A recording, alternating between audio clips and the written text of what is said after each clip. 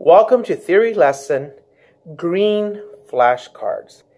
The green flashcards, 4th and 5th grade must learn. You need to know what the symbol is and what it means. For example, this is a repeat sign.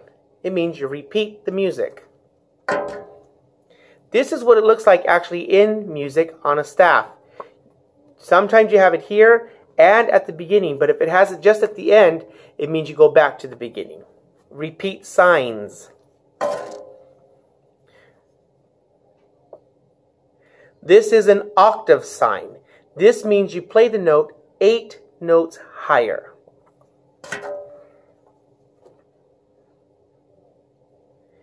DC al fine, it's not fine, it's fine.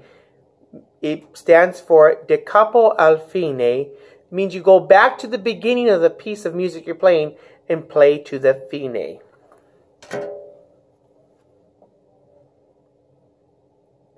These are tied notes. In this situation, the value of both notes are connected and added together. For example, a half note gets 2 beats, but when you see them tied together, you add 2 plus 2 is 4. So tied notes, that's what that does to those notes. This is called a fermata.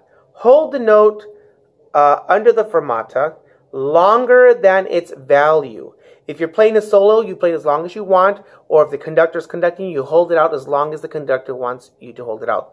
Fermata. This can either go above or below notes, but this is a slur sign. Slur means play legato. Legato means smoothly connected.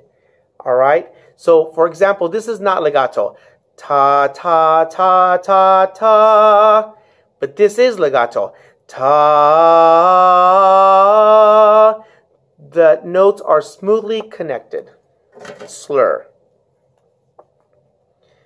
This sign is only for strings. When you see this in your book, this means you keep the fingers held down. Also in piano, this means you hold the pedal down. So this is only for strings. You don't need to learn this if you're in the band.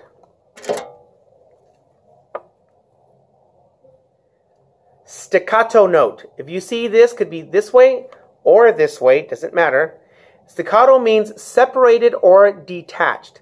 Again, you need to know what they are and what they mean. This is a flat sign. When you see a flat sign, it means you play that note a half a pitch lower. It makes the note actually a half a pitch lower. No, this is not a hashtag. This is a sharp sign. So if a flat sign makes a note go half a pitch lower, a sharp sign then does the opposite. Makes a note go a half pitch higher. This is a natural sign. If you see this in music, this cancels out either a flat or a sharp. I would encourage you to review this tape as many times as possible. You need to learn what these symbols mean, and not just to recognize what they are, but also what they mean. All right, we'll be practicing these in class also. Good luck on this and keep practicing.